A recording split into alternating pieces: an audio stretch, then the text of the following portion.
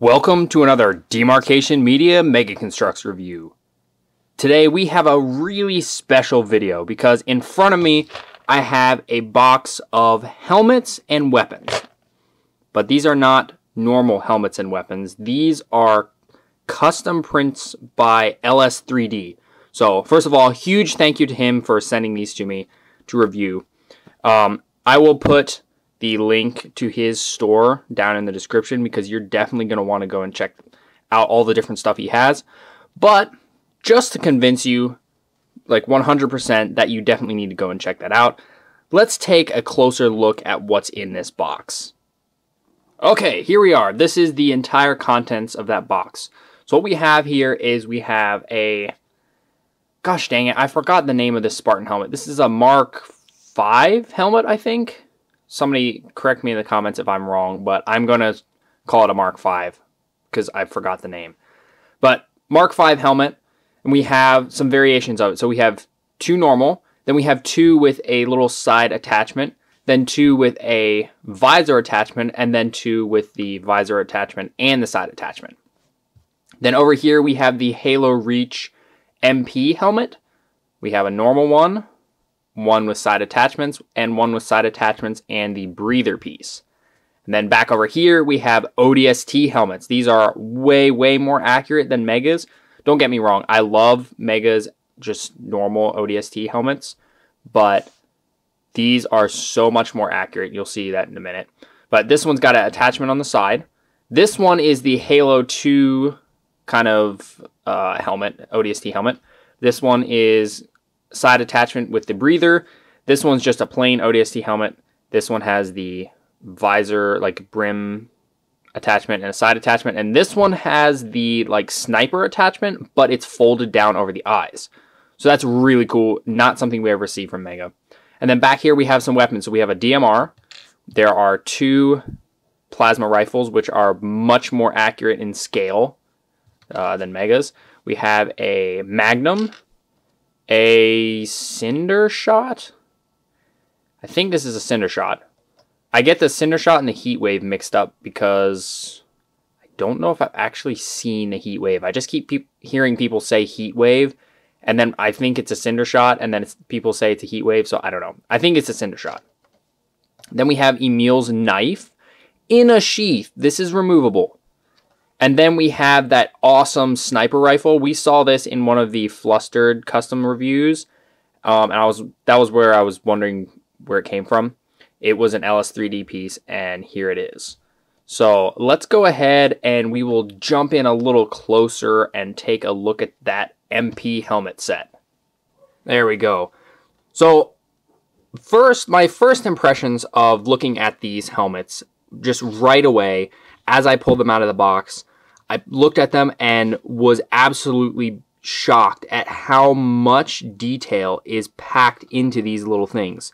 I mean, look on the top of the helmet. Look at all of that. And then the visor. The visor has the line in it, and it's really nice and sharp.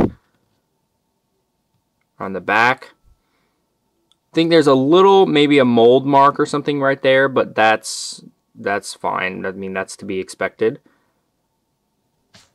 We'll bring in the other one.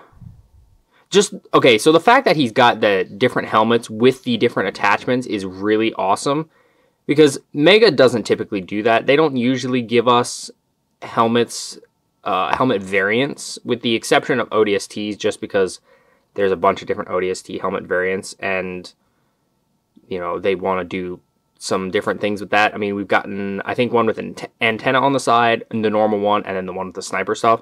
But aside from that, Mega doesn't really do this, where they don't really give us heads with attachments. And this looks really nice. Absolutely fantastic. And the MP helmet is not something we have ever seen Mega do. So this one in particular is pretty cool. Personally, this one I think looks the best. The breather on the front and the little light on the side I think looks really nice.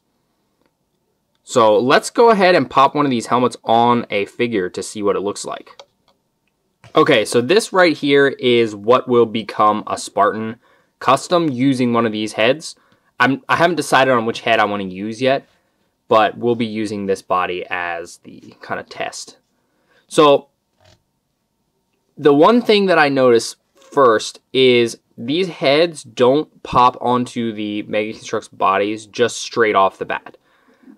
The neck holes come with, there will be a little bit of like junk from the hole that you have to clean up, like excess plastic or whatever, just like dust that can come off. But it's a bit of a tight fit to actually get it on there. And it kind of, I don't want to squeeze it down too hard. So I've sanded down this ball peg a little bit. Obviously not enough because I can't push this one down all the way. So that is something to be aware of, that you probably won't be able to just pull this straight out of the package and just stick it on.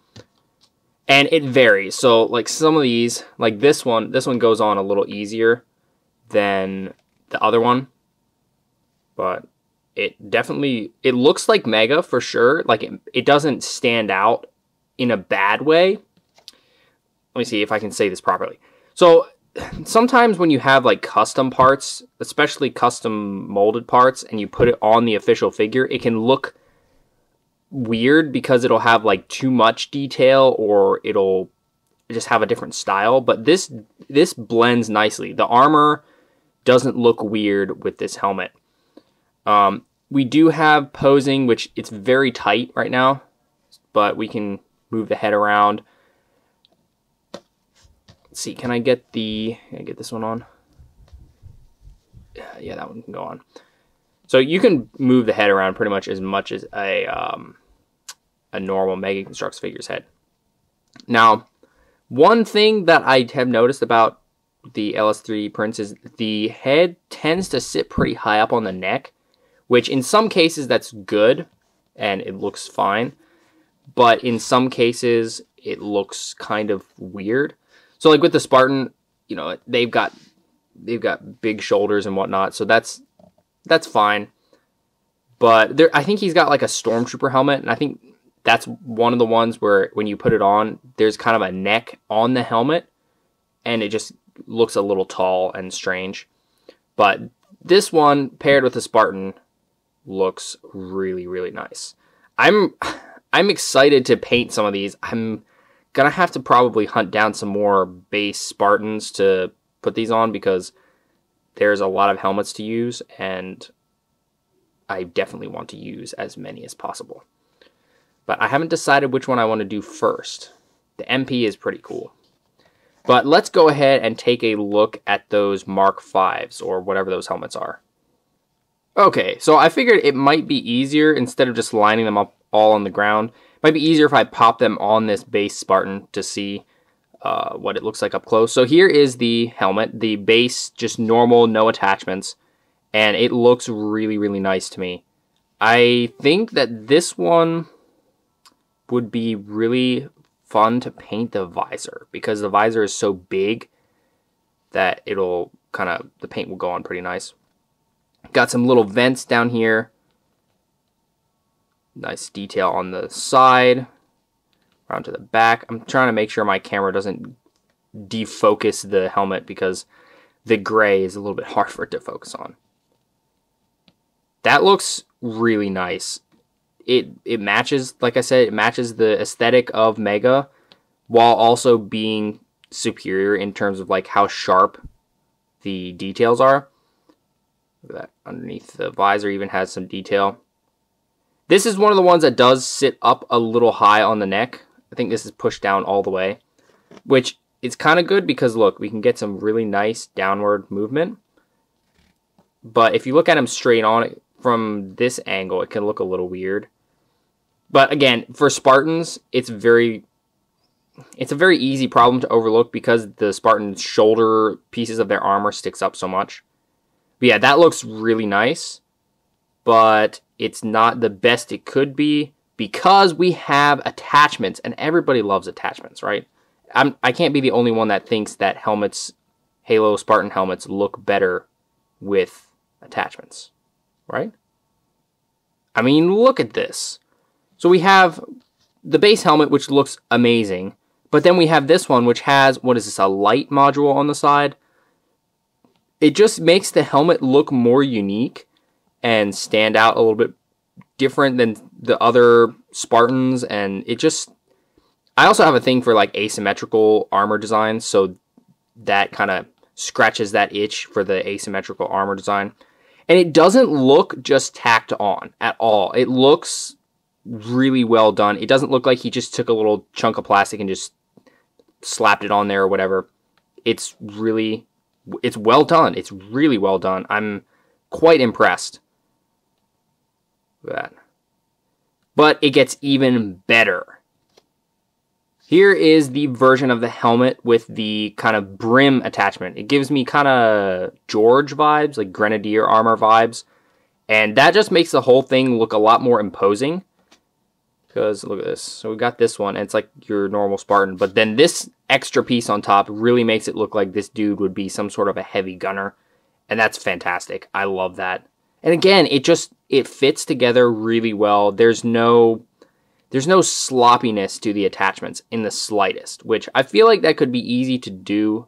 Just, you know, you have your base helmet and you just kind of design a couple extra things to slap onto it and it looks cheap. No, not this piece in the slightest. It's perfect. It's absolutely perfect. And then the final evolution, which might be the one I end up using, is the light attachment and the brim attachment. So there's the base one and there's the one with both attachments. That'll probably be the one I end up using. I think that it looks really nice with like this chest plate and stuff, and it looks really cool, and I think it'll be a lot of fun to paint, especially like the little module on the side. The only complaint that I can find with these helmets is like one of them it looked like a little hair that had gotten stuck in the machine during the molding or something, so it was sticking out of the middle of the visor. So I had to kind of like take an X-Acto knife and be very careful and trim it off. But other than that, I don't really have any complaints with this. Like I said, the helmets will be a little stiff on the just base Mega Construx like neck parts, but that's easily remedied, and I think that's a small little price to pay for having a helmet that looks so incredibly sharp. Like, it's really, really sharp. And I really like the fact that the base color is this light gray, because it makes it super versatile, and you could even just paint the visor and it would look pretty decent with just a painted visor. Alrighty, now let's take a look at those ODST helmets. These helmets, I've had more like stiffness on the neck than the other helmets. I don't know if I sanded this one down enough. Oh, you know what? Maybe I did. That looks pretty cool. The little breather piece definitely blocks the articulation a little bit, but that's just part of it. Okay, so let's go ahead and we'll start with this one right here. Look at that. You know what? I need to make sure I can stick all of these heads on the Spartan, because that's just a lot better way to look at these. So the great thing about these ODST helmets is that you can use them either as just straight up ODSTs, or you can stick them on a Spartan and have them be like a Helljumper Spartan. I believe you could do this in Reach. I think this is kind of what this is based off of, because I don't think we ever see ODSTs, just normal ODSTs with like all these attachments like this. So this is like the Spartan version, I guess. I don't know what kind of attachment that is on the side. It's not lights. Maybe it's some sort of communications thing. And then we have like the hazardous environment breather on the front, which completely changes the whole look of the helmet and makes it look a lot bulkier. Now look at the visor. Look at the shaping on the visor. Look at the little line through the middle of the helmet there. Look on the brim. Look at that. Look at all of the little carved lines around the back. That is absolutely nuts. That is just nuts right there. The detail.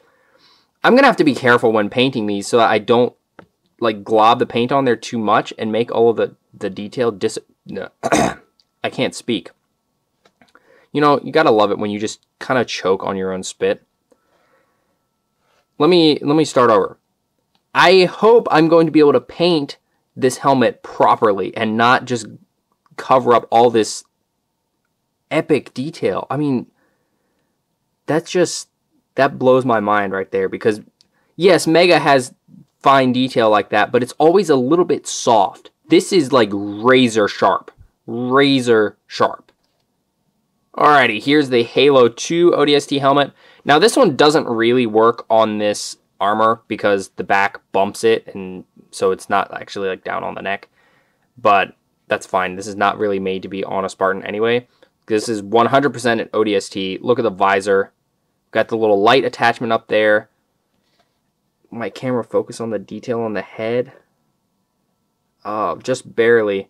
There's lots of detail there. The shaping is excellent. Oh, there's even like little contour lines in the back here. That's really nice. And this is something that Mega has never done, and I don't know if they ever will do. I feel like Mega's style would be color a normal ODST in the kind of color scheme of the Halo 2 and call it a Halo 2 ODST. So this one is definitely one that's worth getting because it's, like I said, it's something we probably will never see in Mega form. Now this helmet is actually going to be going to a customizer in the Squad 45 Discord who goes by Busters 2005. He does really, really cool customs, and he's like a huge ODST fan. So I'm going to send this one to him and see what he can do with it, because I definitely could not do this helmet justice with the paint. Here is the just base ODST helmet, the normal one, but I feel like normal is a little bit of, I don't know, it doesn't properly describe just how nice and clean this helmet is. We've got all the chin detail, all the lines, which I know quite well at this point from staring at my big ODST helmet. So the details from like a big life-size prop translated down to this size, it's still just as sharp. Now, I grabbed my rookie because I wanted to bring in the Mega Construx official ODST helmet so that you can kind of see the difference. The visor is the biggest difference just right off the bat. Just how much sharper and more angled it is. Which, again, I love the Mega Construx ODST stuff, but it's just not as accurate. You can see on the top, you can kind of see what I was saying about like Mega's detail being there as nice fine detail, but it's also a little soft on the edges. Whereas this print is not soft in the slightest. It's all like razor sharp edges. That's really cool. Oh, you know what? It would be kind of cool to paint a ODST using this helmet with the color scheme that I'm trying to go for my big armor. That would be pretty cool. Here is the like flashlight attachment version of the helmet. That's the only attachment that this one has. But like I said, normal helmets, very cool. Helmets with attachments, even better.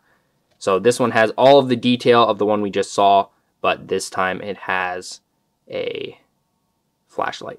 Now, it looks like there's some like extra lines or something on the side that the other ones, well, maybe the other ones did have it. Oh, no, it didn't. I think that's just the way the grain of the plastic is. You can see that sometimes with these custom molded parts. But yeah, that's really cool. But again, that's not the best it can get. Look at that. That is the best it can get. Well, almost. So this time we have some more lights or something on the side, and then we have like a big extra armor plate on the visor. That's really cool. This one to me looks like it would go on a Spartan just because of how bulky it is. And honestly, it looks good on this like reach base armor too. So gosh dang it, I'm going to have a hard decision of which helmet to use first. Look at that. That's fantastic. Looks good from all angles. But there's one more. There is one more, and I don't know, maybe it's the best one? Let's see. So this right here is the helmet that like Romeo uses. except all of the like targeting apparatus is folded down. Now, I didn't actually know that this could happen. I thought that it would just kind of stay up as like some sort of extra equipment up there. But apparently it will fold down for sniping, and it looks really, really cool folded down. It's like ODST fused with a Gungnir helmet, and it's a fantastic mix. It's probably going to be beyond my abilities to paint properly, because look at that. The visor comes up underneath. But that just looks so cool. And I'm just imagining like the little eyepieces painted red or something. That'll be really nice. This one, I don't know if this one has a slightly different mold on the back, but it feels like it bumps up against the armor a little bit more than the other ones did. So this one I think definitely should go on an ODST armor base, because ODST armor doesn't come up the back like the Spartan armor does. Now let's take a look at this pile of weapons. First of all, here is the Cinder Shot. Maybe also it's the Heat Wave. I'm not sure. But it looks really, really nice. I mean, I feel like I keep saying that, but that's the best way I can describe it. These are so sharp. Look, we even have like a little trigger area right here, but he's put some like thinner plastic in there where the trigger hole would be, so that this is not fragile, which I think was a great idea. Got some nice front detail. On the top here, there's like these vent type sections, which is really nice. When the light hits it, there's all the like mechanical stuff in there. Very cool. And this is one we haven't seen from Mega yet, and I don't know, we might see it. I feel like it's possible, but at the same time, I don't know. So this could be one of those things that Mega just never touches. Go ahead and put in this guy's hand. Now, I was told by LS3D that he makes his handles smaller than usual. So look, it's going to kind of flop in his hand. That's on purpose. It's not an issue. That's on purpose so that you can paint the handle and still click it into the figure's hand without worrying about scratching the paint. So that's a pretty good idea in my opinion. I am always wary about trying to paint handles or really anything that gets friction. So I'm curious to see if that idea works. Very, very nice. Looks like it sizes pretty well to a figure. Here is our sniper rifle. You know what, let me just move that off to the side so it's not going to be distracting. Sniper rifle, and the amount of detail on here is just stunning. It's absolutely stunning. Now, I don't think the stand here moves. I'm not going to try pushing it too hard because I don't want to break it. But that's fine. I mean, how often do we really use things like this sniper rifles in this position? Like, it's cool, but I can live with it not moving. Got the scope on there. Looks really nice. All the detail is super, super sharp. The barrel has like the little side vent pieces. Pretty cool. And then I have the Series 15 Norn Fang here. You can see LS3D's version is a lot bulkier in the midsection. Just makes it look like a more powerful gun overall.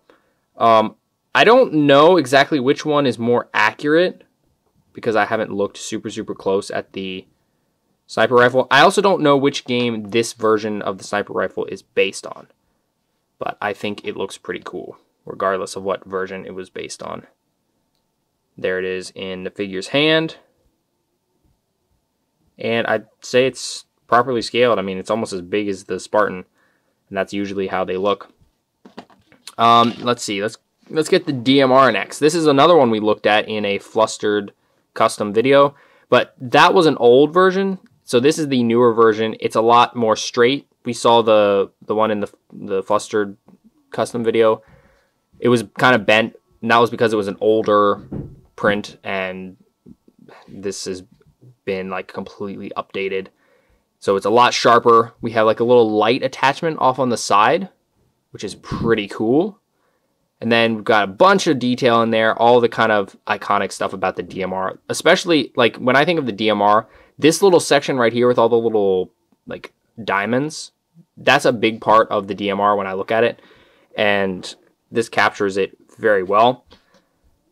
But let's see. How does it compare to Megas? So this DMR is a lot chunkier. And I think that's a good thing. So Mega has two versions of the DMR. There's like this version with the actual guard on the front of the hand, the front of the handle. And then there's the bigger one that doesn't have that, and it's like really chunky and has a rail on the top. This one right here looks to me like a fusion of the two, and I think that's pretty cool. I like both of Mega's. I do like the really big one that Mega has. That's the one that the new lock figure comes with. But this one, it feels more accurate.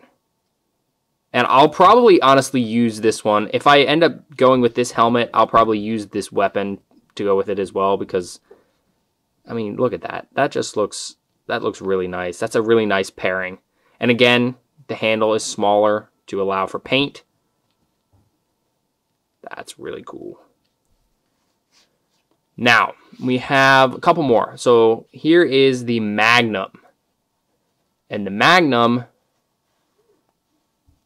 actually, the handle is not loose at all. Which is fine because I was thinking of using this Magnum, like painting it and not painting the handle, or just using some Sharpie to kind of change the color. So I'm fine with it not being real loose. The amount of detail on here is not showing up fully, because it's farther away from the camera. But look at this. So here is Megas. I mean, I like Megas. It's fine. It's a good piece. But it just looks like a toy next to this one. And look, the barrel even has a little hole instead of Megas, which is just like a line or something. That's excellent. I may end up buying some more of these in the future because like these would look fantastic for dual wielding and stuff. It just looks like a powerful little gun. I don't know, maybe I'll use this one as this dude's weapon. Decisions. I'm not going to be able to choose. Then we have the plasma rifles. I'm holding them upside down because I'm just used to putting them in the figure's hands like that. So the plasma rifles, they have all of the detail that they need to have, but they're small. So look at this. It's small. And then here is Megas. It's this giant chunky thing, which I'm going to be honest, this has never been my favorite Mega Construx weapon. It just always looked weird, and you have to put it on upside down. And then they made them squishy, and I don't like it squishy. But this looks really cool. This looks properly sized. Oh, and I just realized we don't have this extra little... So Mega puts this extra little piece of plastic in here, I guess, for support. We don't have that at all, which is great. And then we can do pull a Sesa and have two of them, dual wielding. And these actually look decent, dual wielded. The Mega one does not look decent dual wielded. It looks like they're holding just too much. It's just chaos. But this actually looks pretty darn cool. That's pretty epic. I'm also tempted to paint these in banished colors. I don't know why. That was just my first thought when I saw them. Now, last but not least, we have Emil's kukri knife in the sheath. Look at this. Pop. There's the knife. We can have our Spartan hold it. And then the sheath is its own piece, and it has this little kind of block section, which is where you would like glue it on, like that. I'm not sure where I will stick this yet, if it'll be on this figure or another one, but you could put it on like the thigh if you wanted to. You could put it on the shoulder armor. Now you might want to sand down the block a little bit to make it sit more flush with the armor, but it's nice to have some options. And the fact that it just, the knife goes in and stays in. Look at that. Slides right in, and I don't feel like I'm going to shake the knife loose on accident. It's in there pretty solidly. That is pretty cool. I'm not sure why Mega hasn't done this because clearly it's possible. I guess maybe they didn't want to bother with it or whatever. But yeah, that's really cool. We saw something similar, I think, on G Customs Creations, Emil. But this one is just readily available for you to buy and just attach onto any Spartan you want. You could get it, stick it onto an Emil. You could put it on your own custom Spartan. I mean, who wouldn't want a knife in a removable sheath for their custom Spartan? That's just too cool. Well, there you have it. That is a bundle of LS3D custom printed parts. Now, I say we're going to do a giveaway. And I'll put that in the title and everything, so when you're watching this video, you'll already know that there'll be a giveaway in here. But that's a lot of helmets right there. So this one's going to go off to Buster, so he's going to paint that. But there's still a lot of helmets here, and I'm not going to be able to paint all of them. Or I could, but not in any sort of timely manner. They would probably sit for a while. A handful of them would. A handful of them are going to get painted pretty soon, but some of them would just wait a while and not get painted. So let's go ahead, and I'm going to pick a couple of these out, and we'll give them away. So let's see. I'll do 2 places in the giveaway. There'll be a first place, and first place will get the Mark V helmet with the attachment on the top, like that, and a plasma rifle. Okay, so that's first place, and then second place we will do one of the normal Mark Vs. So if you want to win these, here's what you have to do. In the description, I will have a link to a Gleam contest widget. Just click that, go there, and all the instructions will be right there waiting for you. There will also be a link to LS3D's store if you want to just go ahead and buy some and not wait to see if you win, which I would suggest doing because he's got a lot of really, really cool stuff on there. But yeah, so first place will be this helmet with the attachment and the plasma rifle. Second place will be the just Mark V helmet. And yeah, good luck, guys. And once again, huge thanks to LS3D for sending these to me. I'm really excited to start painting this dude and see how he turns out. I just have to decide on a color scheme. I think I've decided that I'm going to use this helmet and use the Magnum for the first dude. I think I want to do a custom ODST at some point, but this guy will be first.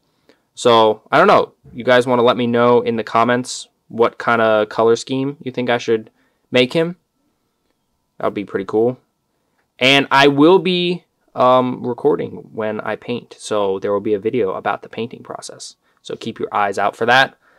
And yeah, go ahead, hit that link in the description, enter the giveaway, and hit the link in the description and go check out LS3D's store because there's a lot of stuff that you don't want to miss out on.